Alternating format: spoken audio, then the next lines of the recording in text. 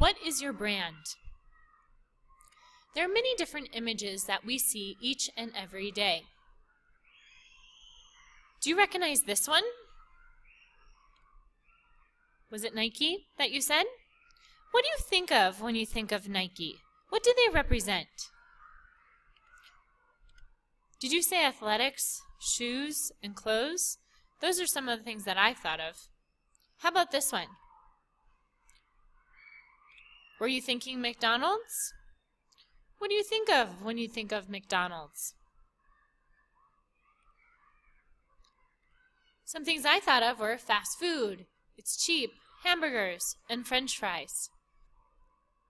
Let's try this last one. Do you recognize this brand? Did you say Apple? Congratulations. What do you think of? I think of technology, computers, iPhones, and iPads. When we see an image, it has an effect on us. But what do you think? What do you see and what do you think of when you see an image of people? Who are they? Do you say One Direction? But do you know who they are? Do you think about who they are? I think about that they're musical. They have talent. Did you know that they're charitable? They give to at least 8 different charities and are for 18 other causes.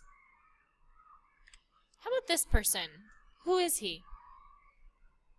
Do you say Cristiano Ronaldo? What do you think of when you think of Cristiano Ronaldo? Many people think that he is just a great soccer player, but many people also know him to be very rude, to argue with others, to whine, and to have really poor sportsmanship. When we see an image of a company or we see a photo of a person, we know that that has an effect on us and what we think. We might see it, a brand might take off, people might become familiar with that, they might notice a rise in popularity, and what they think will grow into something. What is growing about you? Are you someone who shows kindness, fairness, and generosity?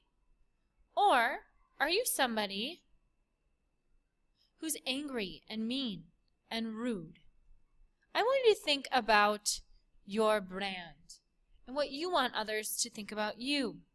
For example, here's one image that somebody found, and they wrote that they want this to be their brand. I want others to know that I care about all people, so I represent this with a heart. I appreciate all differences no matter who we are. I will show this with different colored hands.